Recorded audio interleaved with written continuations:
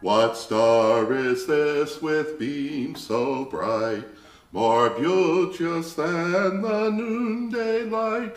It shines to herald forth the King, and Gentiles to his crib to bring.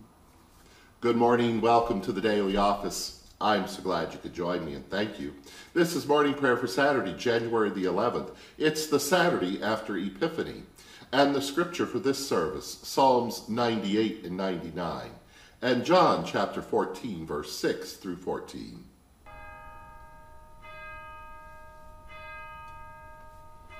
Open my lips, my mouth shall declare your praise. Hallelujah, oh sing to God Most High a new song, for God has done marvelous things. Alleluia, Psalms 98 and 99. Alleluia, oh sing to God Most High a new song, for God has done marvelous things. God's right hand and God's holy arm have gained the victory. God Most High has given salvation. God's righteousness has been openly shown in the sight of the heathen. And God has shown mercy and truth toward the family of Israel. All the ends of the earth have seen the salvation of our God.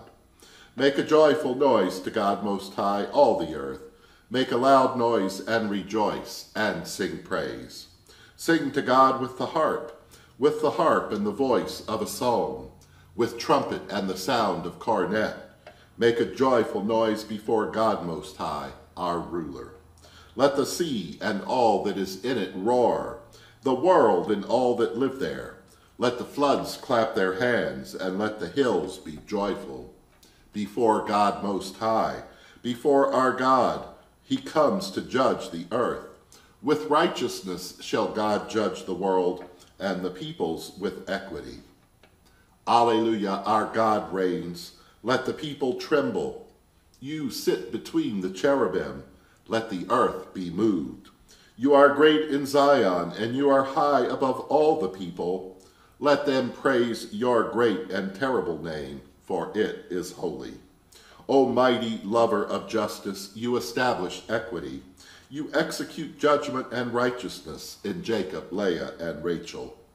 All you people exalt God Most High, and worship at God's feet, for our God is holy. Moses and Aaron were among God's priests, and Samuel among them. They that called upon God's name. They called upon God Most High, and God answered them. God spoke to them in the cloudy pillar, and they kept God's testimonies and the ordinances that God gave them. You answered them, O beloved God, you forgave them, though you took vengeance of their evil deeds. Exalt God Most High, and worship at God's holy hill, for our God is holy. Glory to you, source of all being, eternal Word and Holy Spirit, as in the beginning, so now and forever. Amen. Alleluia. Alleluia. O sing to God Most High a new song, for God has done marvelous things. Alleluia.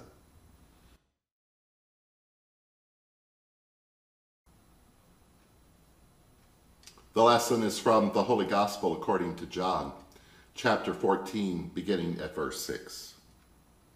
Jesus said to Thomas, I am the way and the truth and the life. No one comes to the Father except through me. If you know me, you will know my Father also. From now on, you do know him, and you have seen him.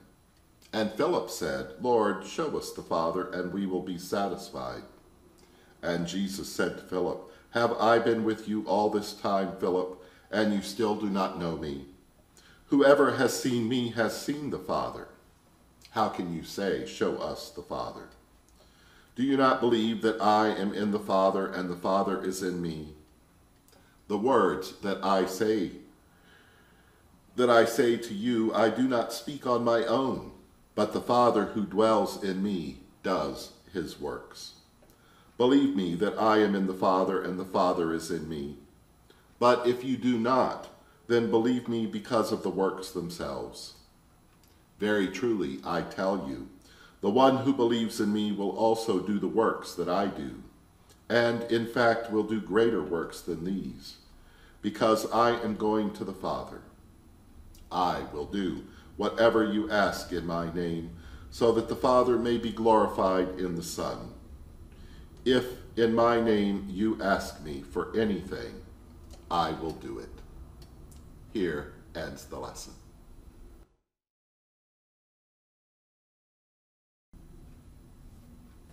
And now let us pray for the mission of the church and for the world.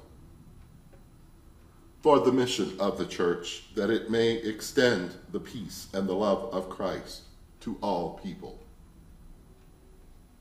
For Tom and Alan and Ray and Richard and Don, for all of our church leaders and for all clergy and ministers, that they may be ever faithful servants of your word and sacraments.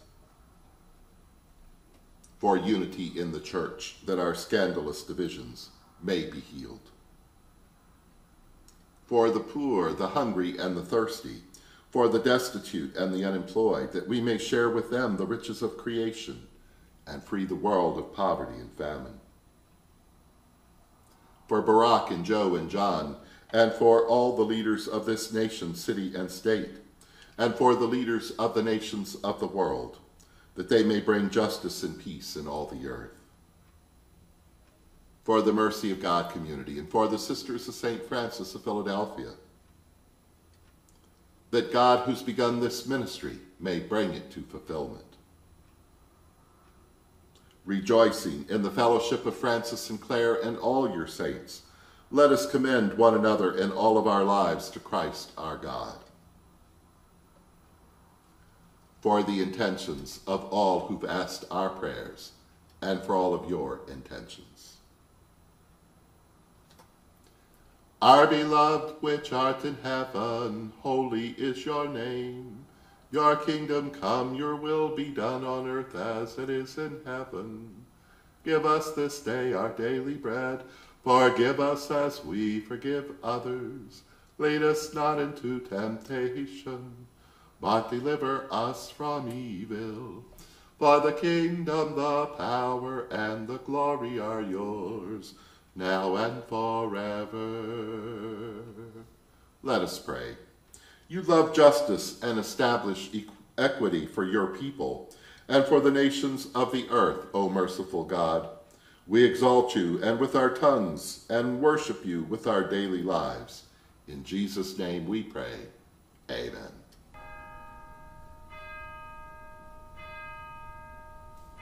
We trust in the mercy of God forever. And glory to God, whose power working in us can do infinitely more than we can ask or imagine. Glory to God from generation to generation, in the church and in Christ Jesus, now and forever. Amen. Alleluia.